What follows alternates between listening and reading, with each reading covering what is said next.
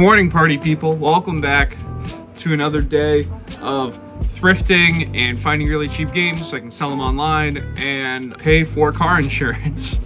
It's a very long title for a series, but you guys know what's up.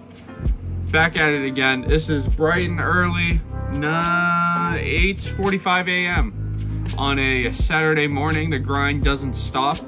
Grind don't sleep, I can tell you that much. We got a couple of yard sales we're hitting up, but let's see if we find anything good. Before we go though, I gotta get all these packages in the mail. So the best thing about Whatnot auctions is that you get to sell a lot at once, and it gets a lot of inventory out of your bedroom. The downsides are you gotta do like 8, 10, 20 packages, like all at the same time, and the post office ladies are not big fans of that.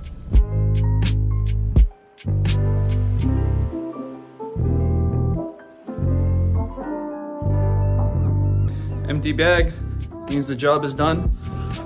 It's time to get to those yard sales. Here you go, stop number 1 on today's journey. A old person yard sale.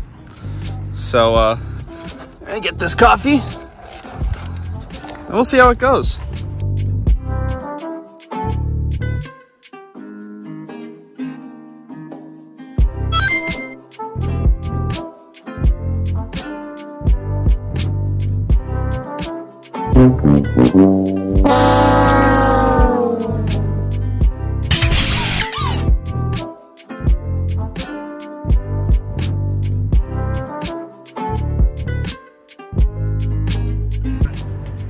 Oh, you can make your own video games here.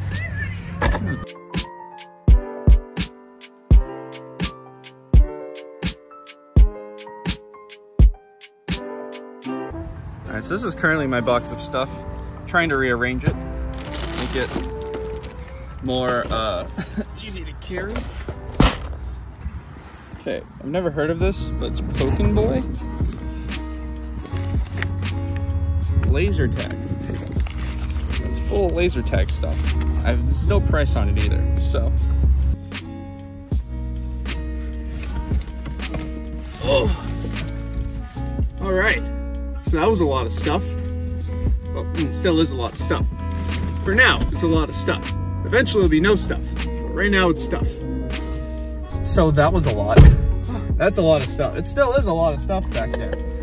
Just for some context, my local church was having a yard sale to raise funds to go to some youth group event in upstate New York. So I figured I would do some big baller spending today, but I didn't realize that I'd be doing some big baller profits too.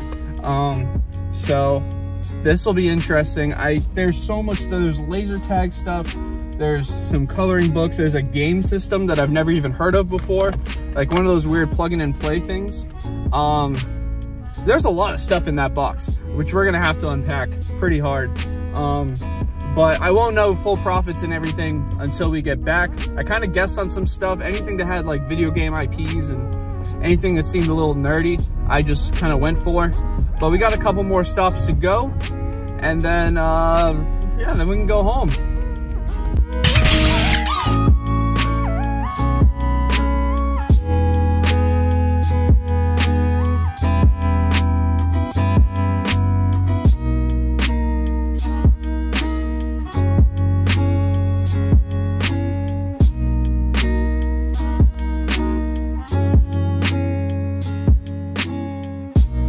Right next to, oh, there you are.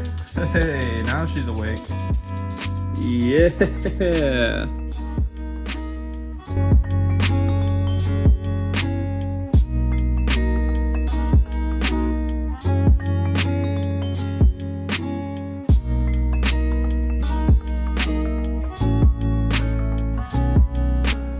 All right, let's take a look at the video game section so far. So iToy Groove Complete is going for about $4. So technically it made profit, but it's gonna be hard to flip. Country Dance for the Kinect is surprisingly more than I thought it would be. It's running at around $8, $9 right now. And I know the shape of the case is not all that great, so I can probably list this for about $6 and double the profit in this alone.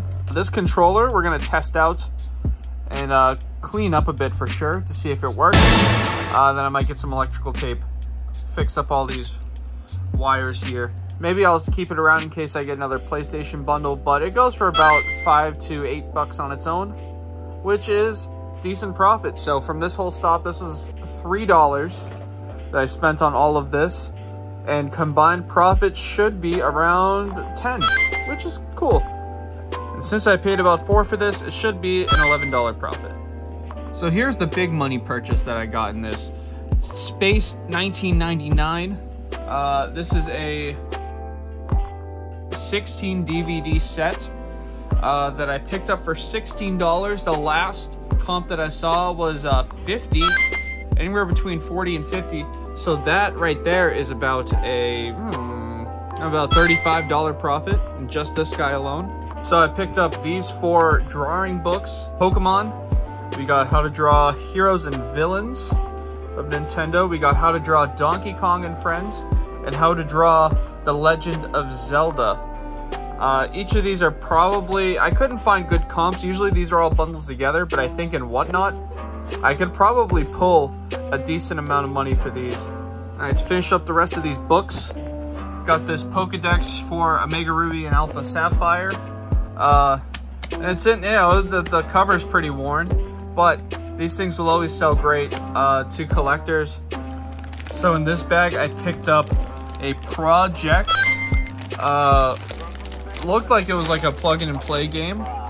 Turns out it's like a projecting arcade game, which is interesting. These guns alone are usually worth about 15 bucks. Together I can probably flip it for 20 without the box. And so we got 3 of these things over here. This Codemasters Programming Logic, picked up for 3 bucks. It's running used at about 20, so that's a $17 profit. Alright, so this Bloxels game was $3. It said, you know, the build your own video game thing, so I thought it would be interesting. Right now it's only running at about 10, and I checked the comps on this Pac-Man Connects while I was there. I paid 2 bucks for it. I'm assuming it will probably go for about 25, and that's a $23 profit right here in just this Connect set. The final item here is kind of a risk, but might be the biggest breadwinner out of here. So this is the Pokéboy laser tag game.